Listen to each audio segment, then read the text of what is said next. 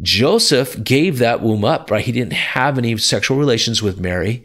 She was a virgin, but also there was a Joseph at Jesus's death, you guys.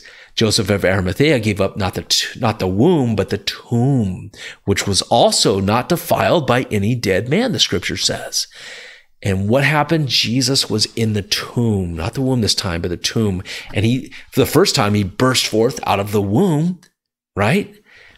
As the first from heaven, man and God, but from heaven. But the second time he was burst forth out of the tomb as the first fruits of the living this gives us great hope as Christians, because we too will have everlasting life in a new body like Jesus has, because he burst forth out of the tomb that was not defiled by dead man.